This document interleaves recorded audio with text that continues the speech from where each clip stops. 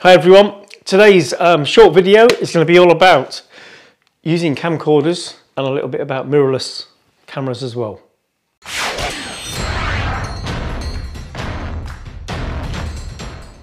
Before we look at the camcorder itself, just want to explain that obviously I'm sat in the back of the car. Some surveillance teams work one person in the car, they drive, they use the radio, they use the camera, they do everything, get out on foot, the whole lot.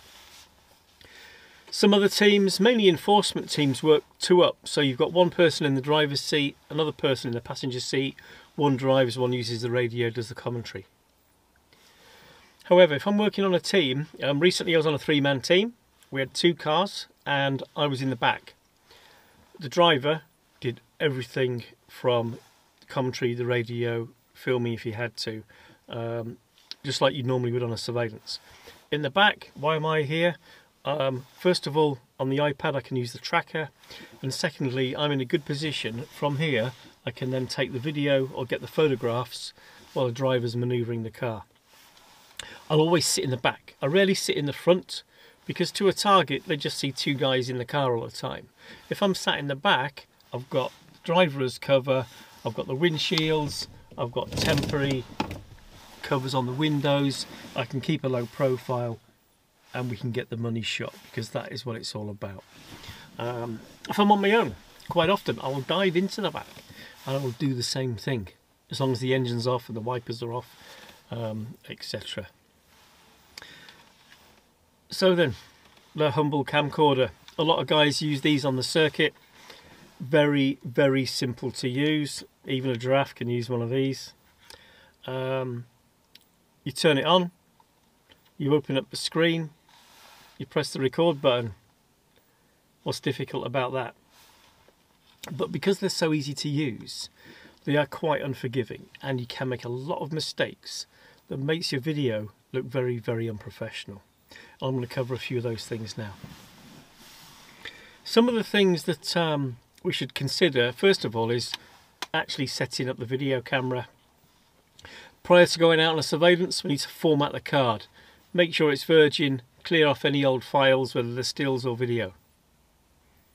The next thing is go through the menu settings and set the date time group. This needs to be set to the correct time, to the world clock, but more importantly, if there's two or three of you on the task or you're using covert cameras as well, all the timers have to be synchronized. That's very important. It adds professionalism, it gives integrity to it, and if somebody else is doing the editing, it really helps when we're doing the editing. So, format the card, get the date and time group. Then you've got the technical settings,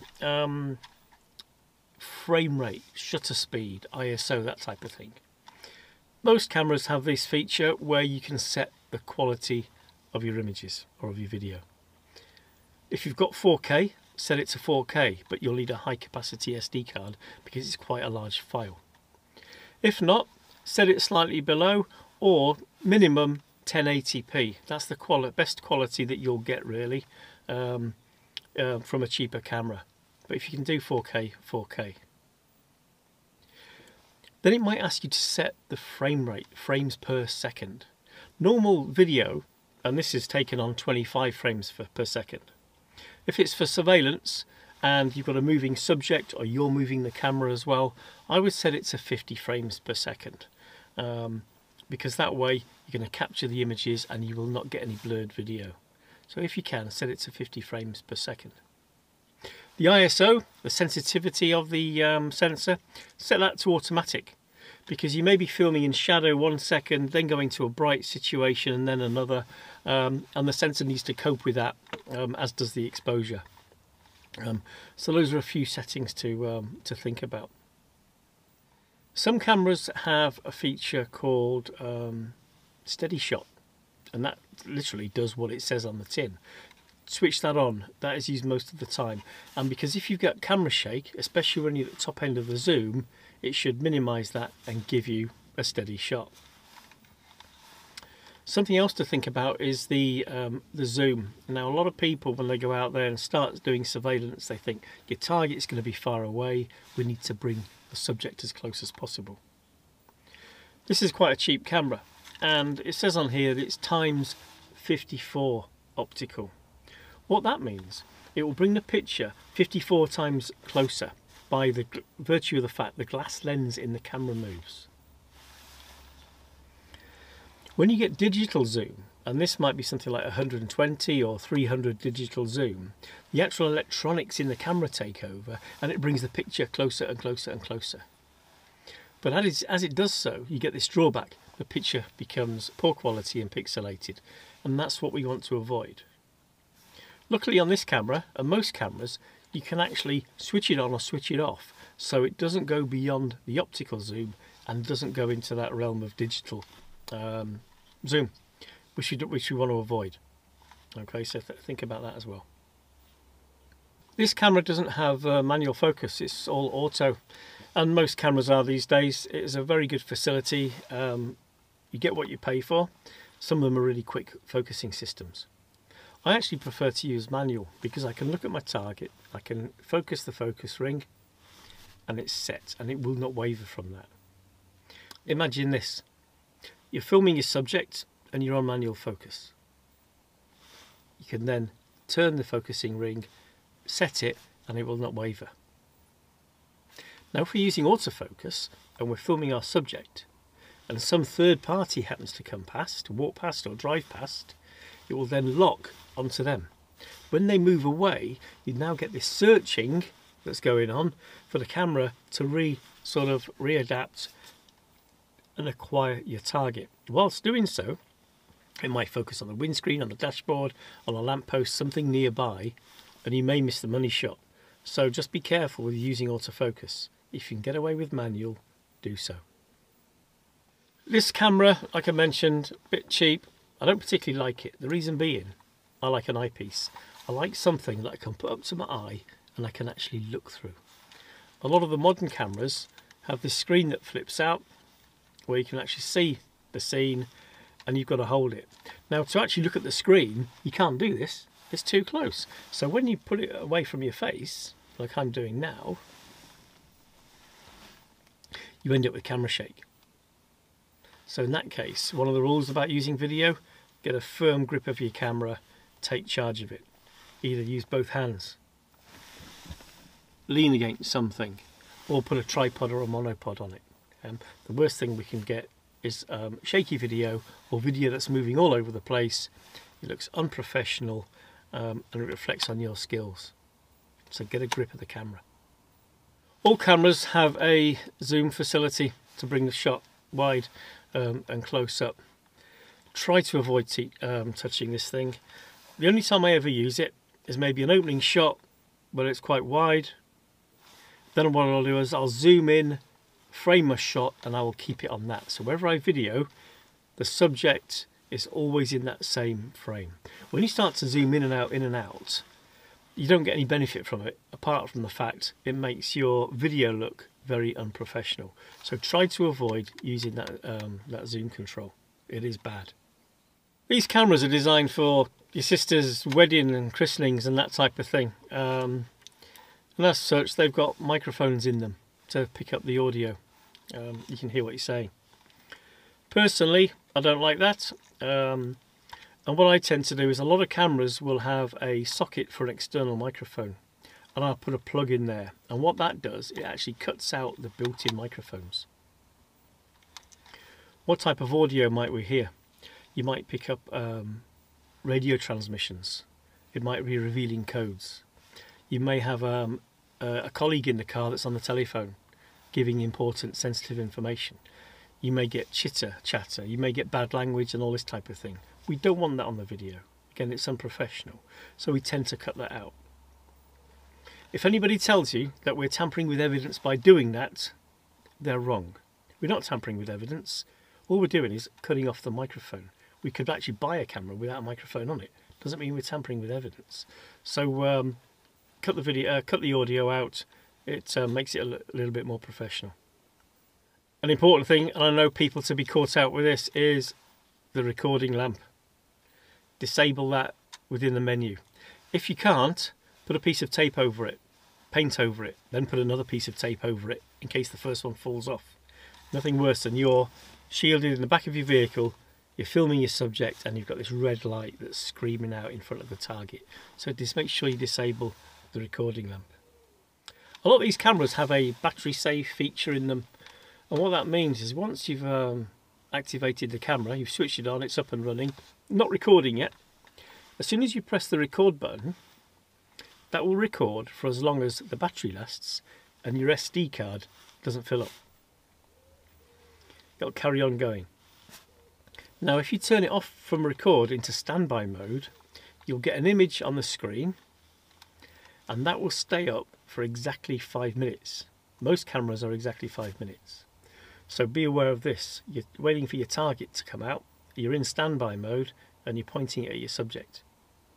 After about 4 minutes, I'd be wary that the camera is going to close down very shortly.